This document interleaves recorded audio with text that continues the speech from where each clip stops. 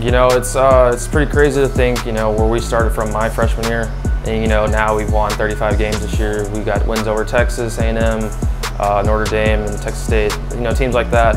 And to think from my freshman year to now, you know, I would have thought this was impossible. We've worked hard, you know, for this ever since. I want to say this is the plan that we had since my freshman year, you know, to eventually be at the point that we are right now.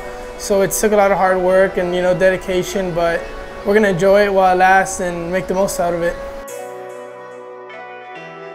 Well, the expectation is always to win, but it starts with the first game in McNeese State. So we know them well. We played them 3 times. We're going to need to pitch and play defense.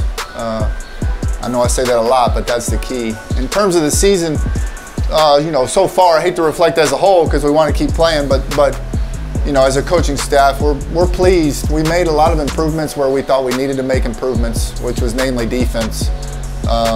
So we're happy about that, and the offense is better than we anticipated, which is always a good thing. So we just got to keep going, pitching and defense.